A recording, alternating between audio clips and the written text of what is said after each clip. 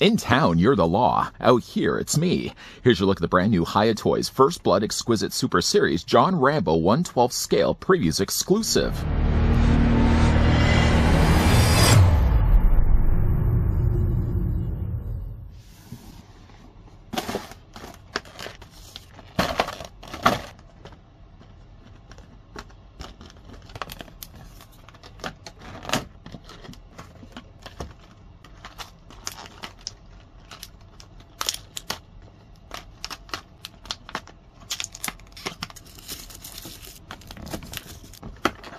A soldier haunted by the memories of Vietnam, he was once the perfect killing machine. Now he's finding a place to eat around, but instead finds an overzealous small-town sheriff. Hiya is proud to announce the Rambo 1/12 scale action figure from First Blood. Hiya Toys Exquisite Super is a 1/12 scale high-end action figure series dedicated to polishing every detail and shape, only to pursue higher quality and better experience. Rambo may be bringing them the war, but it's Hiya that's bringing us the figure. Just before, of course, we get a closer look at the First Blood Exquisite Super Series John Rambo 1/12 scale, I'd like to thank the folks over at Hiya that did provide this early sample we could have a look at. The figure is already pre-ordered on many online sites with a release date of April 2024, so he should be coming out very soon. Rambo, though, First Blood's Rambo, stands actually 6¼ inches in height, or the figure's 16 centimeters tall. Seeing as Hiya has missed no details, it seems, with John Rambo, I'm going to do my best to miss no details in this review, starting first with hopefully a very in-depth size comparison. The easiest one I can first start with is an Exquisite Mini. This just happens to be because we don't have a Rambo of this size. Here's what the figure looks like with the remake Texas Chainsaw Massacre Leatherface. Speaking of Leatherface, though, I'm sure probably one of the questions you may be asking is if this is a 1/12 scale, how does it scale with a 1/12 series? From the folks over at Mezco. Well, I did want to bring in Leatherface, specifically the Texas Chainsaw Massacre, the first Leatherface. And you can see, like, size-wise, they actually scale in pretty well with one another. So if we don't happen to get a Rambo from Mezco, and we certainly don't get a Leatherface from Hiya, of course, you can have the two figures displayed pretty nicely with one another. And lastly, as well, speaking of Rambo, we can also bring in one we got from NECA Toys. This happens to be also John Rambo from First Blood. Tackling first, the display stand that comes included with the figure. John Rambo has his namesake printed along the top of this. You may be looking at the base and thinking, well, why is it so thick like this? And there's a reasoning for that. The top of the base, though, does have this molded here and down below in the same molded plastic as the rest of it. There is also a hole up the top corner that you can then take yourself the adjustable neck, and this can plug into the back of this. Before we plug that in, you may be looking at this and thinking, that's a little tad too long, I think, to accommodate John Rambo. He's not like he's leaping in the air that high. Don't worry, though. Any one of these adjustable links, and by the way, these do all adjust like this. Just above that, though, there's actually a little seam line that you can detach the parts that you don't want to use and shorten the length of the neck. Likely, though, if I'm planning to display him with the neck, I might just take this part off and leave this as the part with the display base, and then just leave all the rest of it off, and then just take the adjustable, the waist clip, and then that will just go onto the end of it. I'm sure they're probably going to be using this moving forward with the other Super Series figures. It just happens to be the fact that John Rambo comes included with a very long one, but again, you can just reduce this to whatever size length that you really want. And then this just plugs onto the back of it, and you got yourself instantly an adjustable display stand for the figure. Now, the reasoning why it's actually thick like this, first of all, we're going to take the neck off here. If you look to the back, there's a little lip right here you can easily get your finger behind, and you just pull this whole part off. And inside, there's storage space for all the included accessories. The fact that John Rambo has as many accessories as he does, there's then a good place to store them if you don't plan to have them displayed with the figure. So really, ideally, you could have the figure then on top of the base and all his extra accessories stored inside. Hiya's really been thinking this one out. There's also as well an included baggie, so you can take, again, all those extra things that you're not going to be displaying with John and just store them inside the bag, wrap up the bag, and then basically, very simply, tuck it then into the actual storage space and then put the lid on top of it. I'm not going to put this lid on just yet because there is one other lid that also comes included with it. It's this one here.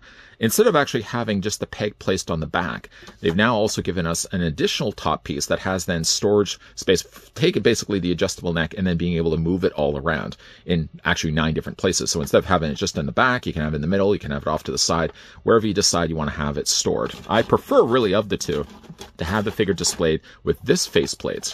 Just because, again, like, I don't need necessarily that many holes on the actual top of the base. And I do actually like, again, the idea that the figure's character's name is actually featured on the front. Something I'm sure is going to be also done with future figures of this Super Series line that we're looking at from Hiya Toys. Which then brings us to the figure's accessories. And this is, I feel, where John Rambo benefits the most. Hiya Toys has thrown in everything you could possibly think of with the inclusion for this figure. He also comes included with a booklet. And the booklet is only really there just to kind of show you things like where the magazine can be stored on the AR-15, where you can install as well the belt storage there of the ammunition, and then on the back as well, how to attach the knife onto the end of the spear. All of which we'll kind of do our best to kind of cover off in this review. Put that off to the side. The figure, like I said, comes with a lot of things. He comes with, first of all, a lot of hands. Right now, I've actually taken the liberty of already swapping out some of the hands in favor of getting the figure prepped for the beginning of this review. He sort of did start things, I think, with closed fist, if memory serves me correctly. I mean, for the fact he has as many things as he does, I'm not likely going to be displaying the figure with closed fist, but he does have those. He does also have varying different grips, more suitable for holding the end stock or the end handle of the guns, for example, or the knife or the spear. He also comes included, again, a slightly wider grip C-clamp hand. And then he also comes with a series of trigger finger hands, suitable for, again, holding any one of the weapons that he wields. Has, like I said, quite a lot of hands to work with. But changing out the hands is pretty simple also as well. If you're pretty familiar with, smaller 1/12 scale figures, it's exactly the same. You're basically just going to hold on to the forearm, wiggle the hand carefully off, and then you're going to find the hand that you want to use. So maybe we'll grab this hand right here, for example, and just wiggle it back on the post. The only thing about it, though, is with the post being so small like this, it's very prone to kind of wiggling back and forth. So you kind of have to hold it in somewhat of one place and then just kind of wiggle the hand to get it back in place. But John Rambo, like I said, changing out the hands, it's not hard. It's just more so kind of, you just got to be patient with them. I mean, it's like anything when it comes to 1/12 scale figure hands. You just got to make sure, of course, you're just not putting a lot of pressure against them. So let's look at some of the weapons. I guess we could probably have started with the knives and things, but let's start first with the guns. The figure, first of all, comes with a Remington 700. I think, though, in the movie, it's slightly lighter colored than the brown that we get treated here. You've got, of course, the scope there on the top. A really nice molded gun. I'm probably not going to be displaying that with John Rambo, but again, I appreciate the fact the figure comes included with it. He also comes included, as mentioned in the instruction guide, with the AR-15. Now, the neat thing about the AR-15 is the fact it, first of all, has a shoulder strap built onto the bottom of it. It's attached by very small clips. I don't know if you guys can actually see that or not. So you just want to be careful when you're strapping this around the back of Rambo. But what it does, though, does have a removable magazine. You just carefully wiggle this off and this just detaches. You can't quite make out, though, that there's a bullet on the end of it, but the fact it does actually have a removable magazine for something as small size like this is a really nice touch. But by far my favorite accessory, and probably many people who watch the First Blood movie probably would be a big fan of this one as well. He comes with the M16 machine gun. The neat thing like that in the movie, it does also have the swing forward, a little support, so you can also rest it this way as well. The neat thing also that they've done with this is that with the actual machine gun, it comes with a series of ammunition or bullet belts, that ammunition belt. This one actually is one specifically for wrapping around his arm. It's not going to serve much of a purpose right now because the way I've got the figure dressed, you can actually take the tarp off. You can take the tunic that he's wearing right now. That actually comes off. But this actually, you can take the belt, ammunition belt, and that basically just feeds through the back of the M60. And again, this, ideally, we'll come back to this. This is going to basically wrap around Rambo's arm.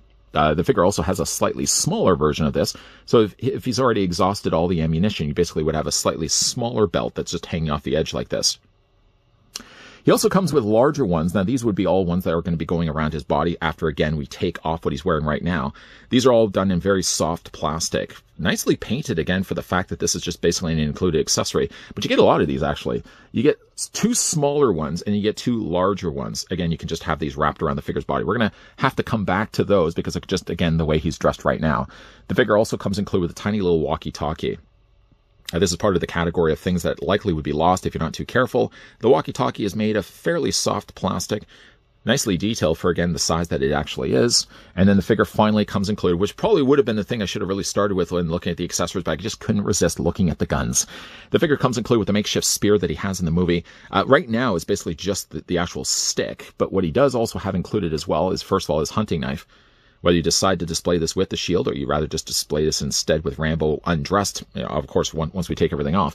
This will go onto the end of the spear, but first you'll have to do is take this piece right here. This is the part, of course, that he wraps the end of the spear off. When you're looking at it, well, first of all, if you look at the bottom of it, you can see it doesn't go all the way through. That's the side that's actually going to hold the knife. You probably can also see, too, that one hole is a little bit bigger than the other. See, this one's a little bit larger than this one next to it. The larger of the two actually is the thing that goes on the end of the spear. just fit it over top.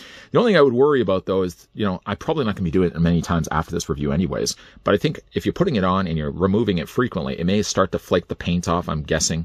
Other than that, I mean, again, like, I just like the idea that they included it. And then you would take, of course, yourself the knife, and the knife, you take the end of the handle, and it's going to fit then in the smaller hole. And doing this, you want to really be careful. It helps to really twist this back and forth to slide it all the way down. Don't resist any urge, of course, to push down on the blade. The blade is soft plastic, but you don't really want to cause any stress marks or even potentially break the blade. And then you can have them with the makeshift spear. Now, I had the figure already prepped at the beginning of this review with the hands I did change out. And again, you just take the hand and hold the spear this way, or you can have them dual wielding it like I did at the beginning of this review. Very nice, the fact that they included all those accessories. The last thing that he has also included with him as well, I guess we'll start first with the defaulted head sculpt, or that's the head sculpt I'm going to consider the default before we move on to more interesting looking head sculpts. The head that we start with is more just a neutral expression. He gets progressively more angry throughout the movie. He's probably going to get more progressively angrier throughout the course of this review as well. First, just with starting with the 1/12 scale head sculpt that we're starting with, like, look at the likeness though of John Rambo. It's perfect. He also has the little, you know, of course, what's left behind of his headband. The headband would be just on the top there. But I think they've landed right away an excellent likeness of Sylvester Stallone. Whether you're a big fan of the original First Blood or you like the follow-up film First Blood Part 2, I feel like Alien and Aliens. Always liked Aliens as a kid. I always liked First Blood Part 2. Still like First Blood Part 2. But there's something very charming about the very first blood that I always seem to kind of go back to as kind of my favorite of the series. As you can see right now, he's got his, again, kind of sort of his top that he wears in the beginning of the movie. He basically just wraps himself around this and then ties it off with a cord on the front. They have nicely done this. I mean, it's a little crispy down below just because they've added some additional paint down below, but like the material that they've used is actually a really good quality. Now, I haven't yet done this just because I know myself I'm not capable of tying a knot that small. What it looks to be the case is that the front half of this basically is just folded in against the back half, and they basically just use the string to kind of keep everything together like it would have been in the movie. Knowing that, I haven't yet taken this off just because I knew that once I took this knot off, look how small this is, there would be no way I would be getting it back in place. Now, that's fine for me anyways, because I really would rather have the figure displayed the way he looks later into the movie. That I like this, I love this, but I'm just ultimately going to be taking this off anyways. So I did hold off reservations of actually doing this until I started to hit the record button. And we're just going to carefully remove the cord here. Now, I can't think of any other thing I would probably have done differently other than obviously what they've done here. The neat thing, well, what I like about it though is I sort of tested the waters early before I hit the record. It does look like at least you can loosen up the knot and you don't have to untie it completely. So if you're somebody that's lousy with tying knots like I am tying knots, you can just loosen it up just enough to slide it down his belt. And just slide it over top of his waist here, slide it all the way down. And then once you get down to the legs, I mean, it's just smooth sailing. And we'll just drop it all the way down, and we'll just put the cord to the side. His little string belt, I'll probably just put back in the bag. And hey, now that we actually have ourselves a little storage space, you don't have to put anything back really in the packaging. You would just store it inside the bag that comes included with the display base. Again, they really did think of everything. So like this just, again, is, yeah, it's one half and it's folded over top of itself. And you just literally would just take this completely off. And then you would just, I guess we should really start with the head sculpt first. We're going to pop the head off. And I've already popped the head off a couple of times and changed out some of the heads that I'm going to stick with, I think, moving forward when I have this figure on display. The one other thing I was really kind of worried about is the tunic that he has here, or would you call it a smock? The thing that I was worried about, though, is it was going to leave staining behind. Now, being the fact that they would have stained the material here, I was worried that that was going to leave all these little splotch marks all over the tank top basically he's wearing underneath here. And it doesn't seem to be the case. It looks like it's pretty clean. I mean, you guys can see for yourself. But we're just going to take this off completely. We're going to put that off to the side. And again, I'm going to probably store it with the rest of the accessories. And then what we get underneath here, oh, this is nice to see. I was wondering if this was going to be actually plastic, and it turns out that this is also material as well. There's still additional articulation. Of course, we'll talk about that more in a moment. This, by the way, is also soft plastic that they've used. Likely, they probably would have been using probably an overlay body over top of what their articulation figure would be underneath. Yeah, so like this is all soft plastic. So then we get John Rambo as he appears a little bit later in the movie. One thing that's nice now to see is that they also have a little storage space, a sheath to store his knife. So we can just put the figure down here for a second, take the knife from his spear, carefully remove it. And now there's a storage space on the side. You wouldn't have been able to see that. I didn't even see that. I assumed it was probably there, but again, I didn't want to take it off just yet. Yeah, there's a nice little storage space on the side to store his hunting knife. Looks a little out of place, doesn't it, without his head sculpt? So other than the head that we've already had a look at, we're going to put decapitated John Rambo down here for a second. Unlike starting first, we started with this head sculpt, which again is really good. But then we also get this one here as well, where it obviously looks like John Rambo by this point. He's a little bit more ticked off. Still has the bandana entrails there on the side. Paint on this is just fantastic. I can't believe for a figure this small how well the figure's actually been painted. Again, you got the grimmest face, you got the neutral expression, but then if you want to take it to the full extreme, he also has this one. And this one does now also feature some additional blood dripping down the side. The hardest thing is now just to choose which is the best head sculpt. Now, honestly, I probably would either go with this one, the neutral, or I probably would go with this one here. You know what, we'll go with this head sculpt. So taking that, we're going to plug it back onto the ball joint. And something I wanted to talk about for the articulation, I guess we'll just quickly mention it now, is that not only does the figure have a ball joint here, but he also has a ball joint at the base of the neck. This guy is crazy. Yeah, so you get some additional articulation there also as well. Looking at the rest of the figure's body, very muscular, obviously build. I would almost even say they glorified this build. Like I think he's a little bit leaner than that in the movie, but very nicely painted. The way they also have handled the denim jeans here, very scuffed up and dirty on the back. He's got his belt, of course, that wraps around the front.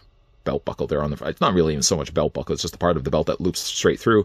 Fairly dirty looking jeans. And then down below, of course, he's got his hiking boots. Very nicely done all around. He doesn't have pegals on the undersides of his feet. It's not a big thing, obviously, but I kind of wish in a way they could have included pegals on the bottoms of their feet. So like if you didn't want to have to use a display stand like the big, one that's going to fit around his waist, you could just then attach this onto the display stand. Or hey, why not? You can also attach it onto like one of the Exquisite mini display stands, which would be using slightly smaller pegs. They probably could have done that. They just didn't do that though. All in all, though, it's a good looking figure. I feel like he's a little wide here in the waist, but other than that, like I'm really, really happy with how this guy's turned out. And seeing as this is only like the first time we've looked at it, like one of the Exquisite Super Series figures, I can certainly see where they could definitely take this line moving forward with movie characters. I mean, John Rambo, again, looks awesome. Just want to make sure I get him all the way onto the ball joint. There we go. For the figure's articulation, starting first with his head sculpt, once again, it's going to be on that ball joint, so it rotates the head all the way around. It looks up, it looks down, and it moves back and forth. I think the moving up and down, though, isn't so much the ball joint that's attached to his head, but I think it's rather the ball joint that's at the base of his neck. That gives him a much more it gives him a lot more movement when it comes to his head moving up and down. You can see a lot of it more is in the neck than the actual ball joint here in the head. The shoulders come out at 90 degrees. I guess they probably could go a little higher than that as well. You can take these arms and rotate them all the way around. You definitely, though, notice, though, as I'm just getting the arms back in place here. One thing I did notice, though, is while moving this around, it does squeak a little bit because this is softer plastic. This is harder plastic. You kind of feel that there's a little bit of grind happening here with some friction rubbing against the plastic, the softer plastic that they used. Again, like I just love the idea that they would have actually used like a rubber overlay. I just hope like this doesn't start to split depending on how often I'm going to be moving the arms. But for the arms, though, they do swivel back and forth. The figure does have a double hinge on the elbow. That's fantastic. And the hands do rotate all the way around. Now, we've already looked at the fact the figure does seem to have an upper torso crunch. You can also probably make out as well he's got some sculpted in their abs. So they left no muscle untouched here. It also does rock back and forth as well, and I guess you could rotate it too. I don't know how far the shirt does actually tuck down. You probably could pull the shirt out if you wanted to. I kind of like the idea of having it more tucked in. Again, like the only thing looking at this, I think his legs are okay. I think his arms are okay. I feel like maybe he's just a little too wide here in the torso. Now, maybe some of that may have had also to do with the fact that they're using probably a body that they're going to be putting overlays over, different overlays depending on what Super Series figures that they're just making at the time. But he does come across a little on the thicker side here. But again, like that's a small thing depending on how good this, compared to how good this figure actually turned out to be. He's got a swivel there at the top of the thigh. The legs again move forward. They move back. He has what seems to be a double hinge on the knee, and then he's got some really decent ankle articulation. I just want to bring this up so you guys can actually see. Even though really his boot goes pretty far up there, he still manages to get some decent ankle articulation. Like they made the boots soft enough in plastic that still gives him a pretty decent level of articulation. I couldn't be any happy with this figure. Now, Hiya did actually send over not only First Blood, but they also sent over First Blood Part 2 and First Blood Part 3. So we're going to be looking at a series of different Rambos through the many different films, of course, he appears in. Loving this line, I got to say, so far. Not only did they throw everything into this when it came to his included accessories, starting first, of course, with a display stand that actually does house all the additional accessories inside. You know what? Also, let's just take one of the bandoliers, too. Would you still call this a weapon bandolier? I guess you would. Let's just go ahead and pop the head off right now. It seems so incomplete without John Rambo actually having one of these. whether you decide you want to use more than one or not. And we'll just plug that back in place. There we go. I can finish my train of thought a little bit better now, having that across Rambo's torso. You know, again, like, for this being the start of what I'm sure will be a long line of Super Series figures, I don't think I don't think there's anything I would have done differently to this figure. It's a perfect looking John Rambo. It may not be something that of a size stand that everybody's going to be wanting to get on board. 1/12 is a little off of a size. I know usually people that are collecting either tend to collect 1/12 scale or like the 7-inch scale. But, you know, if you're into kind of collecting the 1/12 line, stuff that we've been getting with Mezco for years, you know, I got to say, there's some serious competition now coming from the folks over at Hiya. If, again, like what we're seeing here with John Rambo from First Blood is any indication at all of what we're going to be getting with figures moving forward, I think 1/12 might have a little bit of competition on their hands from the folks over at Hiya Toys. As we jump over the rotisserie here, and John Rambo featured from First Blood, the Exquisite Super Series figure I've got displayed currently with the M60 in one hand, and then the ammunition belt wrapped around his other arm. With the figure being balanced like this, maybe being a bit of an issue, I've also used the display stand. It comes included with the figure after all. And if you're wondering then where all the extensive laundry list of the other accessories went to, they're all being conveniently stored inside the display stand. I do really think that Hiya's really thought everything out when it comes to this figure, not only giving us all the accessories we could ever really want from John Rambo from the First Blood film, but also as well that they also took the time to include things smartly, like a display stand that, yeah, could include all those other accessories. So it saves you really having to put everything back into a tray. I don't know about you guys, but when it comes to me actually displaying any of my figures on the shelf, a lot of times I either put them in bags, all those extra accessories, or I usually put them back in the packaging. And then if I change my mind down the road how I want to display the figure, of course, I got to go down to the basement. Where did I put the packaging? Oh, here it is. I got to open it up, take whatever accessories I want to take out. Everything's done here. Everything is stored away where you need it, easily accessible whenever the time comes that you want to change anything on Rambo. The only thing I might see myself maybe changing on him is probably maybe just the head sculpt. Not really knowing which one I'm going to be displaying him with, because again, like all three heads that they include with the figure are excellent. The only thing I probably won't ever decide to display the figure with is probably like, again, that smock that he has at the beginning with the rope tied around for his belt. I mean, it's nice that they included it, but for me, the classic look for Rambo from First Blood, at least, is the way that he's looking like right now. What do you guys think of the figure? Let me know down below in the comments section. Is this a figure you guys could see yourselves picking up? The Exquisite Super Series John Rambo, by the way, from First Blood, is slated to drop in April of 2024. Anybody who knows right now where we are in the calendar knows that we're already into April. So anyone that wants to get on the pre-order, you'll probably start to see these guys getting shipped out pretty soon, I would imagine in the next couple of weeks. Big thank you once again to the folks over at Hiya Toys that did provide this sample of the new First Blood Exquisite Super Series John Rambo 1/12 scale figure that we could have a look at. I didn't also, by the way, tell you guys anything about the pricing. This guy is $79.99, or about $80 online. So I think he's comparable to the other 1/12 collective figures that we've also gotten from other figure companies. I feel, if anything, he might even have more accessories than obviously the 1/12 figures that the other company is doing right now. Yeah, definitely looking forward to having a look at the rest of the John Rambo figures. We're going to be also looking at First Blood Part 2. We're going to also be looking at First Blood Part 3. It's got to be a lot of cool Rambo reviews coming your way. The key to making sure you're not missing out any of that, first of all, is that first, if you guys enjoyed this video, well, throw it a like. Why not? Do me a solid. But if you want to stick around for more and the reviews of those other two Rambos, make sure you hit that subscribe button down below and that you're turning on the bell notification. And the most important thing, of course, that you're coming back here. As always, guys, thanks for watching. See you guys next time.